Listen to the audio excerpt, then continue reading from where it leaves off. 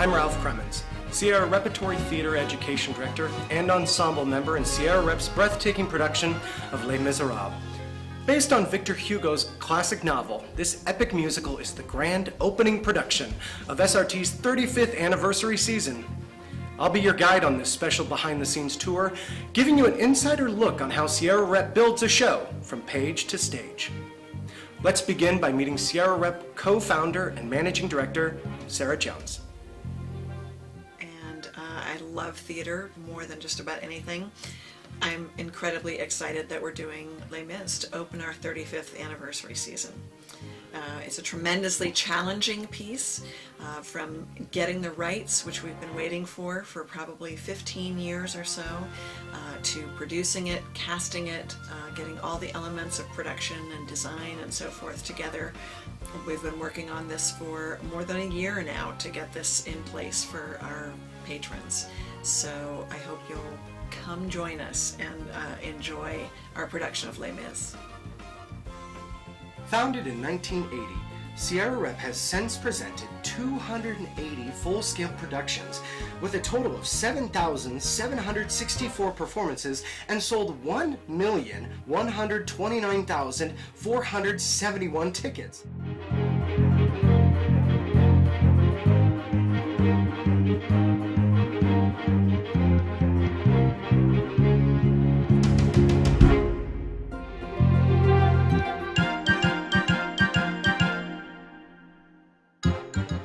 We are very excited to be kicking off our 35th anniversary season with Les Miserables.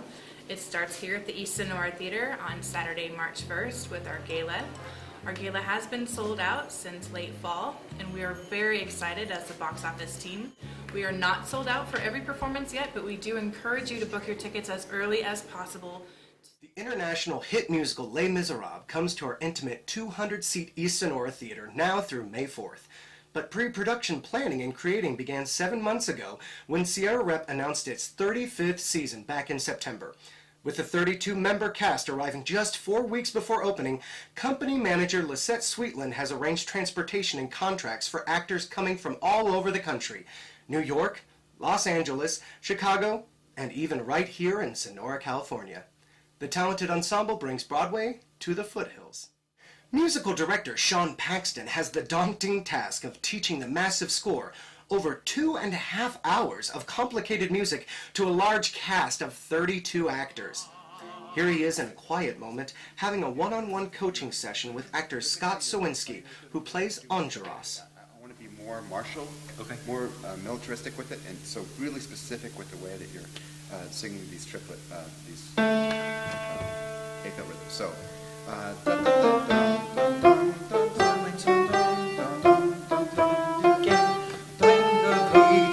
Of your heart echoes the beating of the drums. There is a life about to start when tomorrow comes. Yes. The time is here.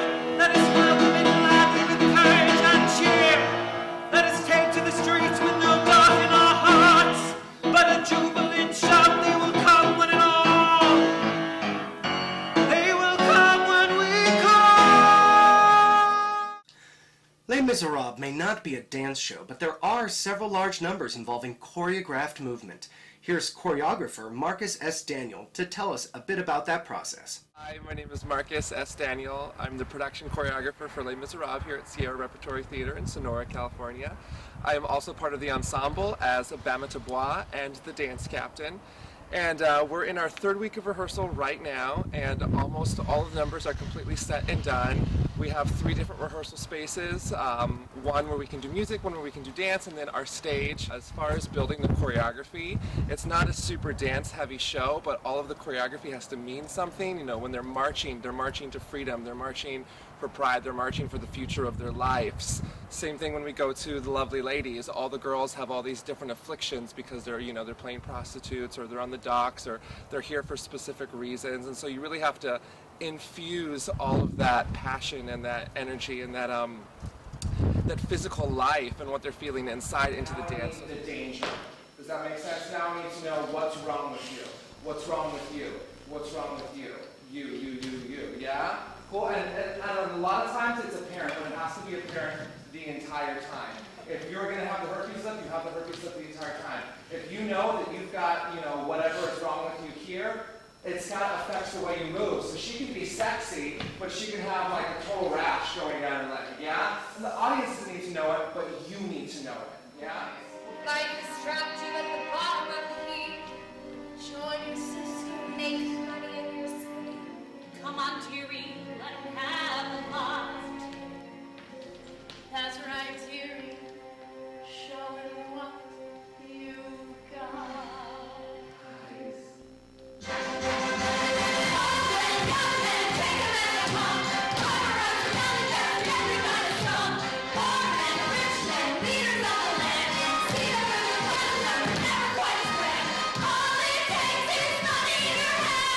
Dennis is a super, super passionate director, and it's almost infectious. You can't help but want to, to do your best work and to meet him 100% because he's there completely 100%, 110% of the time, and he's always working on the show, and he's always, thinking about what we can do to make it better or take the show to the next step. And as a choreographer, it's been a joy to be able to match that because you don't, always find someone who's in it 100% with you. So it's really exciting to get to work with somebody who's so dedicated.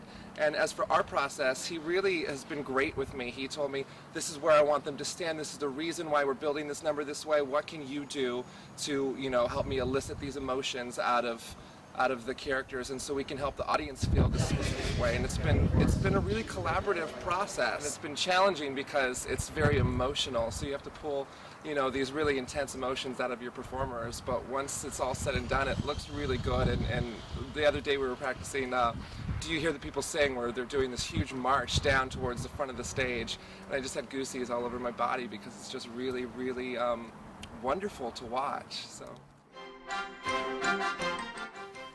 As rehearsals on stage and in our rehearsal hall progress, the Scene Shop is hard at work, bringing the streets of Paris, France to life. Director Dennis Jones has designed a multifaceted set that includes moving pieces, the famed barricades, and projected backgrounds. Jones meets with stage manager Doug Brennan on a regular basis to discuss all the technical aspects of the production. The beggars have to be in place, the ones that are crawling under the curtain.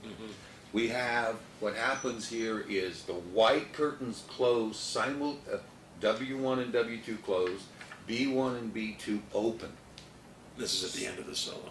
Yeah, Okay. but we got to get the whites closed before we can open, because there's a slide that happens. The production uses over 100 lights and involves hundreds of complicated light and sound cues. Hi, I'm Doug Brennan. I'm stage manager for a production of Les Miserables, and I've been asked to explain the dots. This was a system that I was actually brought back from college by a young lady, Joanna Hobbs, who started working for us when she was in high school, went off to college, and came back with this system, and also did a lot of lighting designs and stage managing for us. What it is, when you're setting cues for shows, you get a lot of changes throughout the week, and rather than erasing things, we realized that if you had dots, you could pull them off and move them. And then it's also additionally color-coded so that for this show, green dots mean slides. We have slides from 2 projectors, front and rear. The orange and yellow dots are lighting cues, and the pink dots are warnings, things like calling curtain cues, calling fog, calling any number of things that are being done backstage. So really it's a system that enables me to relatively quickly and clearly, in not a lot of light, see what it is that needs to be done at any given time. We're in the second afternoon of our tech rehearsals, which are when you integrate the lights and sound, and in this production's case, the slides, into the rhythm of the show. Unlike many shows, the rhythm of this show is dictated by the score. And so we are now trying to set the lights, integrate the slides we're on like page 3 of a 100-page script. And it goes step by step. This is a phase of the show in the very early parts when Valjean is on his own and he's traveling through the countryside, looking for looking for either a job or some place to sleep, some shelter, and it's a more it's a dark, more him being alone in the world. And so the lights in this section are particularly important because that'll be the only thing that is happening on stage is one actor and some lights as he tells his story. Chris and I have been working together for almost close to 20 years. Almost. And because when you work with somebody for that many years, you have a kind of shorthand. And so he kind of knows, after seeing a run-through of the show and seeing me direct the show, what kind of approach I'm taking for this particular piece. And so we start from that very common ground and we begin talking about what are we trying to accomplish with each of the steps. This is a series. I mean, in this case, the actor is just walking from the upstage site all the way down to a wooden cross that will fly in. And during the course of that one walk downstage, he's going to go through kind of 3 or 4 lighting cues. And we have a variety of lights, around 150 or 200. And then we have to write probably around 300 cues for this show or more. How fast we want it to go down. Is there going to be one light at this point in the cue and one light in this point of the cue? Are we going to crossfade those 2 cues together? That all has to be programmed into the computer. One of the biggest challenges for running sound for this show is the amount of microphones. Everybody has a mic. So I've got 15 mics here, and I'm going to have another 10 over here. So I've got 2 different boards to work with. That's one of the challenges. There's 45 musical numbers, but as far as cues within the show, it's hard to say. Not that many compared to some musicals that have a lot of sound effects and that sort of stuff. But, you know, it's just, there's never going to be a downtime for me. I'm going to be on my toes through the entire thing, just trying to, I've got, 24 channels, give or take some, of microphones to juggle, as well as keeping everybody balanced, so that you're able to hear everybody above the tracks, which is, this musical is fairly loud. There's a lot of orchestral music in it, and a lot of big singing, and it's a challenge. While work continues on the stage, our full-time costumers, volunteers, and prop mistress work on the final pieces for a complete, authentic 19th century France. Well, this is a flag that was in the film production of Les Miserables. The art director for the film, Grant Armstrong, spent some time in Murphy's, and so he loaned this to SRT to use as a piece of authenticity from the original production.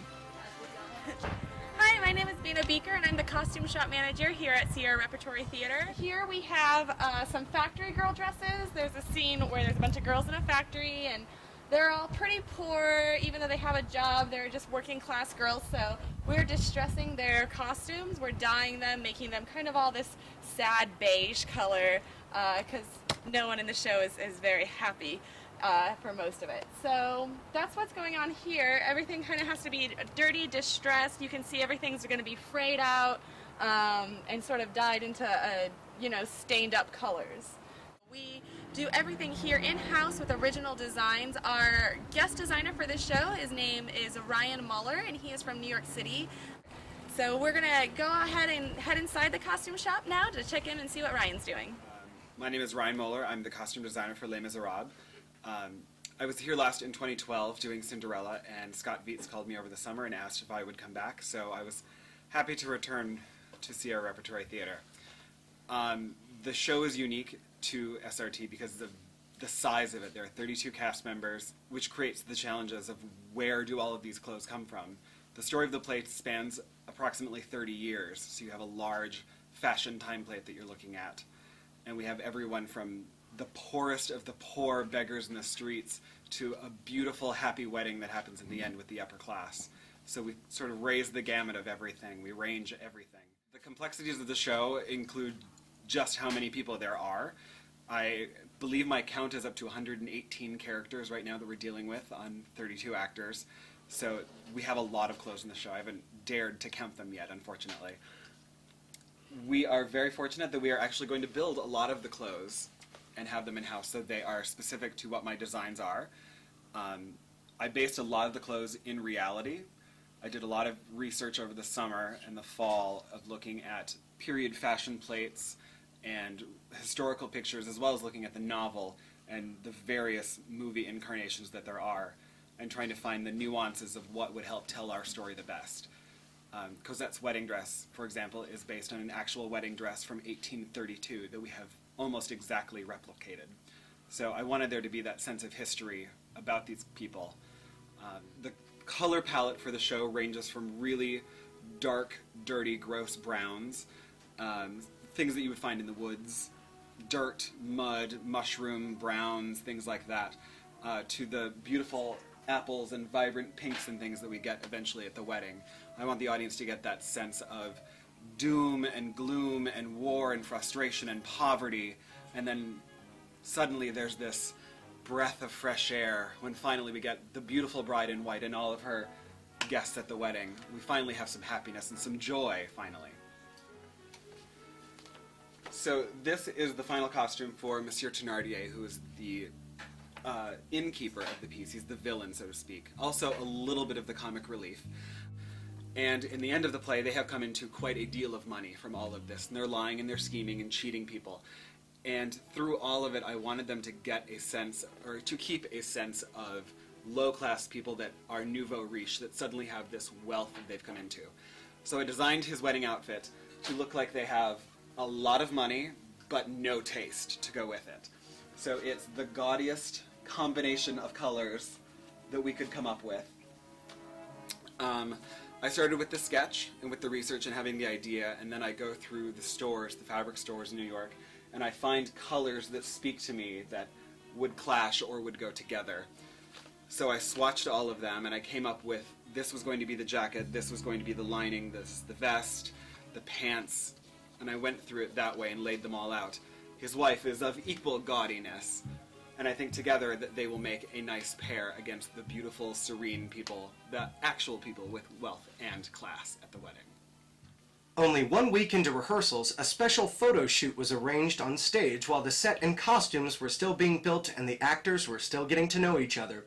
Photographer Rich Miller focuses his camera for publicity shots that can be sent to newspapers and media to help promote the show.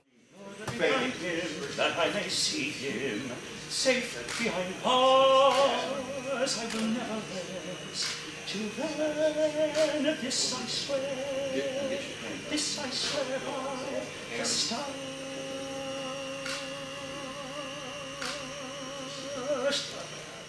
4 weeks of rehearsal fly by quickly, and all the pieces are in place. The cast and crew prepare for a sold-out opening gala, and excitement's in the air. The hard work has paid off. We're now ready for you to join us for our exciting 35th anniversary season and the international smash hit Les Miserables. This striking production promises to be a musical event you will never forget. It was so good. It was marvelous. It was overwhelming. It touched your heart. It was really lovely. I've never seen it before, and I would love to see it again. And if you miss this one here, you have missed something. It was wonderful. It was really lovely. Really. Fantastic. It was awesome. Awesome. The costumes were awesome.